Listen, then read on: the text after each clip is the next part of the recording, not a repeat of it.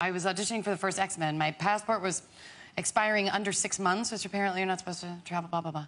So they were like, whatever you do, don't tell them that you're here for work, because they'll ask for a work visa. Say you're here for pleasure. And I'm like, oh, my good God. I have to lie to a customs officer. And so I'm working myself up so much through the line. I'm like, okay, I just have to have a backstory. I got a backstory, and I have to believe it. And so it gets there, and he was like, business or pleasure? And I was like, pleasure? What are you doing for pleasure? My brother's getting married. And he was like, where's he getting married? Wimbledon. Is he American? Yes. Do you have an invitation? No. Are you telling the truth? No. No. I'm here for work, and I don't have a work visa, and my passport expires, and I'm not even supposed to be here. And then I had to sit in a tiny little jail for like 5 hours while they called my employer. I felt tiny.